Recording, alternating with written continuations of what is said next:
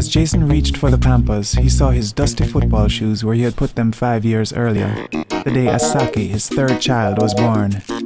He remembered how sure he was that after winning the Da Costa Cup, he would become a professional footballer for sure. He was good. He loved football. It was all he dreamed about. But with so many children being born so close together, he hasn't been able to think about football. Planning for a family saves you time to pursue your own dreams.